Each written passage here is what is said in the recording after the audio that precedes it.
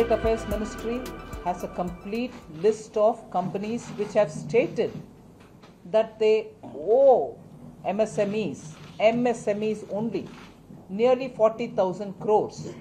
That is disclosed by these companies in the MCA website itself.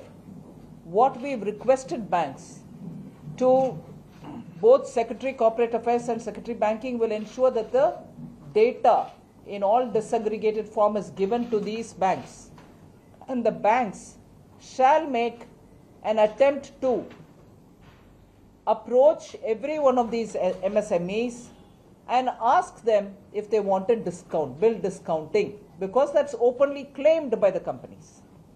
And by 22nd, I've asked them to report back saying, if the MSMEs are willing to have the bill discounted and collect the money, I've requested Secretary MCA to write to all these companies that you have claimed this is what has got to be paid to the MSMEs. These are dues from your side for the MSME.